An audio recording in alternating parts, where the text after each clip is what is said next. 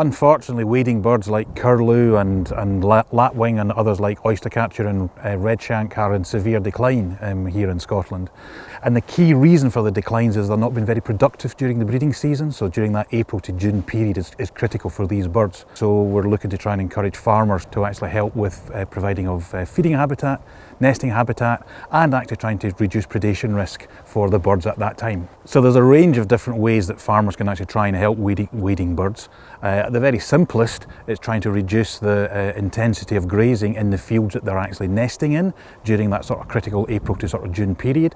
Otherwise, they might end up sort of trampling the eggs and the young chicks, or even being aware that birds are nesting in certain fields and ensuring you're not actually rolling the fields at that particular time. If you want to have more direct action, then actually ensuring that there's damp grassland, wet grassland that they can actually probe into and find the insects and earthworms that they need to eat. Creating that on your farm, either having a damp field that you haven't actually drained, or even just edges of ditches, making sure the birds can get access to that, or going to the extent of actually creating small areas of wetland, what we call wader scrapes, on your farm can make a big difference. Some of what you can do in the farm will actually be helpful from the farming perspective as well.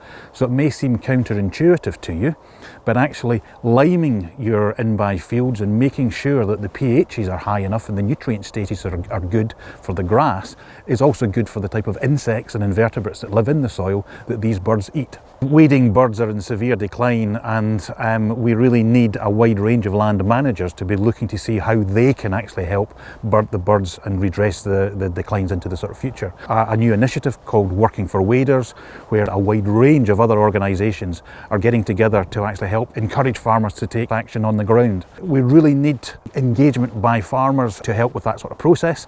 Many people think now that waders like curlew and lapwing might be more of an upland moorland bird because that's where they're hanging on, because gamekeepers are doing a lot of useful things for those birds. But actually historically, lapwing, curlew existed well across Scotland, and certainly in the sort of upland, grassland, farmland areas, as well as the sort of lowland coastal areas. So there's lots that individual farmers can actually do, and we would hope you'd be willing to actually engage in that sort of process. What you can do for waders on the farm will be able to fit into most farms, and in many cases improving the grassland productivity will actually help both the farm and the waders themselves.